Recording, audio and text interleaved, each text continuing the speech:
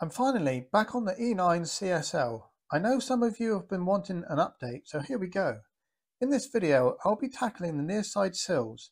There is a lot to do on this side of the car. Repairs are needed all the way around the inner front wing, but having already done the other side, it should be slightly quicker. The innermost sill is repaired, but there are still the remains of the sill membrane.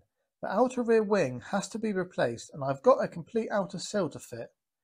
Because I can't see where the spot welds are, I have no choice but to grind the remains of the old membrane rather than drill. The tool of choice by whoever removed the sill membrane was an air chisel. Obviously, not a rare BMW enthusiast, or perhaps not even a motor vehicle enthusiast. Perhaps they only had limited time before having to go and move some cattle. We will never know, but hopefully the cattle got moved safe and sound. Here's a tip for you. When you don't know what's the other side of a panel, don't cut all the way through. Halfway will probably do the job and just bend it until it breaks. Seeing inside these panels for the first time is like opening a present at Christmas, except you haven't got the option to return it to the store. If you do accidentally cut too deep while removing panels, you can simply grind away that section to make it look like you never messed up. I can barely remember a time when I didn't have these carbide burrs. Getting into these awkward places without them would be a problem, and I'm not sure what I would have done. Halfords make excellent hand chisels. I've had this chisel for years now, and I can't recommend it highly enough. Now I've got to a nice bit of original sill, we can see the original paint. It seems this car was primer grey, not the yellow it's currently painted in. The sill membrane is sandwiched between the inner sill and the B post. I've welded a bar between the A and B post to keep things in the right place, but will still allow me to remove the membrane. Getting this apart was tricky, but thankfully minimal spot welds were used in this area. The sill membrane goes up underneath the inner arch, and I really can't get any further, so I'll just cut it as high as possible. This is the sort of tool that is used on the outer sill removal, and yes, I do have one, but it's a tool that usually causes more work than it saves. Perhaps the only option on very rare occasions, but must be avoided where possible. This is a reference point to determine the height of the membrane.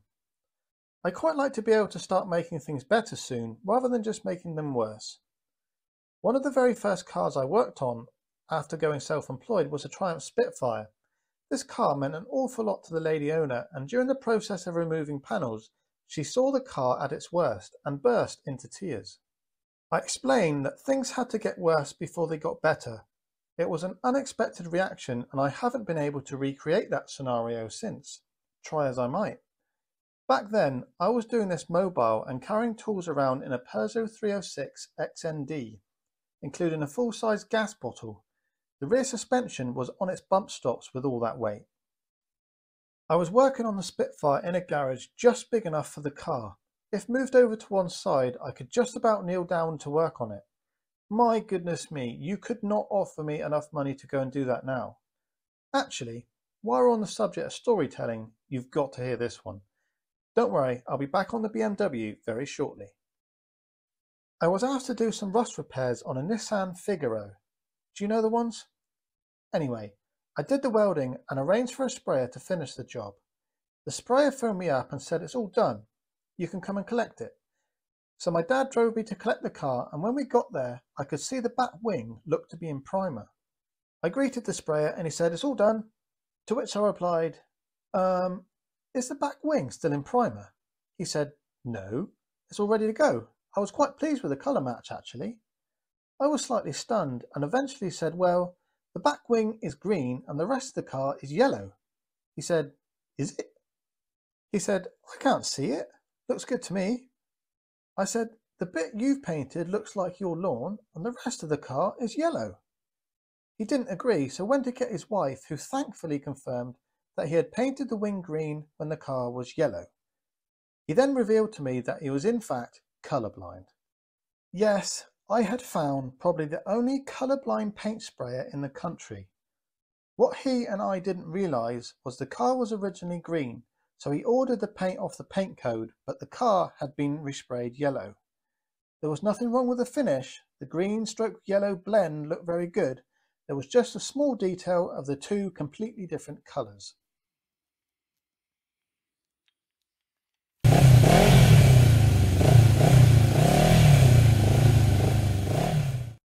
Okay, back to the job in hand, grinding off all these plug welds. I use an 8mm diameter plug hole. The punching tools available specifically for this purpose are usually around 5mm. This is too small for a consistent result.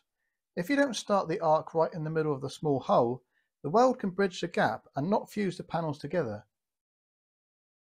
The reason these tools offer a hole that is too small is to do with the force required to punch a bigger hole.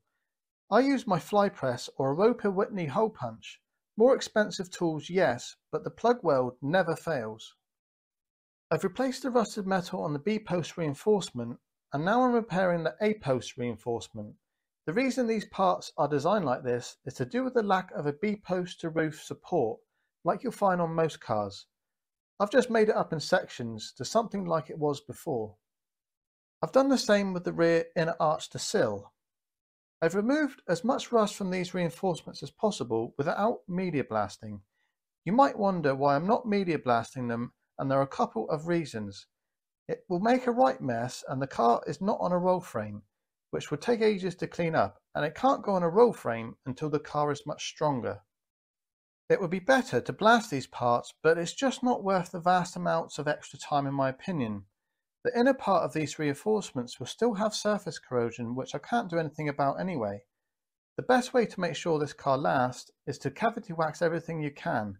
It will last a very long time if done thoroughly.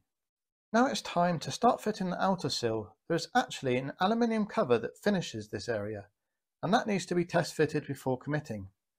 Make sure the two pieces to be welded are as tight as possible. As soon as you add heat, these will attempt to separate. I don't know, it's something to do with the linear coefficient of thermal expansion. 13 microns per meter per degree if you really want to know. Now here's something to pay attention to. Don't assume when you clamp the bottom edge of the sill it will remain straight, because it probably won't. Space the welds apart, not like how I started, and keep an eye on what it's doing as you clamp. It may not seem that important, but it is. Whenever the car is on a ramp, you'll notice this, and it can look really bad. The same can happen along the top edge too. I've got a tip for grinding these welds close to an angle. You can't get into the corner because of the thickness of the disc. This is a diamond wheel dresser. It can be used to shape the grinding disc and provides the clearance needed to get into the corner. All ground, and I didn't touch the horizontal part of the sill. I think that just about wraps this video up. The channel seems to be growing quite nicely, so thanks for your support.